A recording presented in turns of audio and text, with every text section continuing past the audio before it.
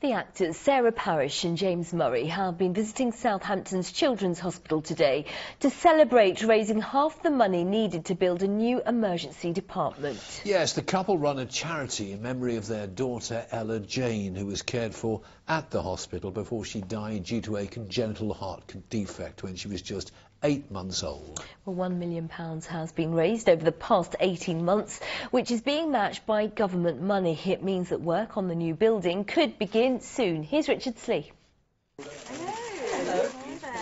Sarah Parish and husband James Murray have a passion for this hospital and the staff who work hard for the patients who rely on it. What they're not so keen on is the building.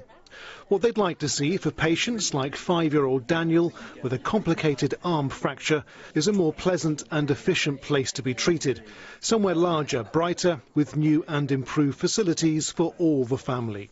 And now that could soon be possible. I think it's always good for us to come back and recalibrate and remember why we're doing this, what we're doing it for, who we're doing it for. It's great to meet the children and the parents and hear how they're getting on, what their views are of the hospital. It's always very positive, isn't it? Yeah, to come out and see this and be reminded what we're raising money for and what's needed is a great encouragement for us to then go back to work and keep going. On this visit, James and Sarah met the Walker family. 2 years ago, 9-year-old Connie suffered a serious head injury and spent 5 months in this hospital. Mum Caroline remembers the day they arrived at the Children's Emergency Department like it was yesterday. When you come in a situation like that, it's all a bit of a blur.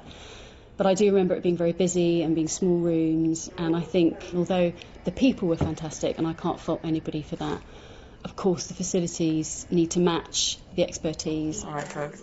Our estate is a little tired.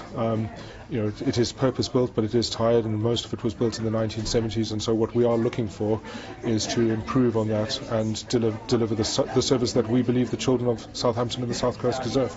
But it's been a long time coming. Work started here 8 years ago. And since then, a lack of cash has meant the shell has been left empty.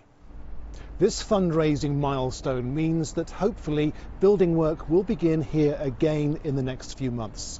And 12 months after that, the city could have a brand new children's emergency department. Richard Slee, ITV News, Southampton.